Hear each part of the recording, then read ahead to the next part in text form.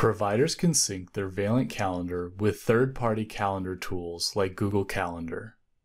This video is a short demonstration of setting up the calendar sync with Google Calendar. This can be done on either your mobile device, tablet, or desktop computer. The steps are very similar. This example is being done on a desktop computer. On an internet browser, navigate to the Valant mobile site at www.valant.io/mlogin and log in using your Valant username and password.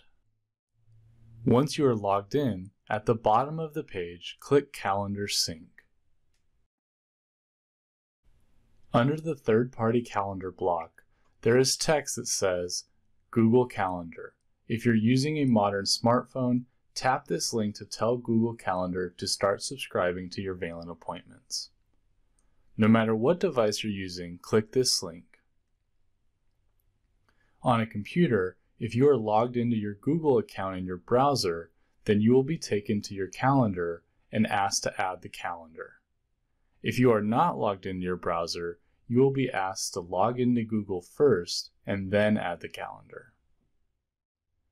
If you have the Google Calendar app installed on your smartphone or tablet, when you click on this link, the Google Calendar app will open and you will be asked to add the calendar. Once you click Add, the Valant appointments will be synced with your Google Calendar.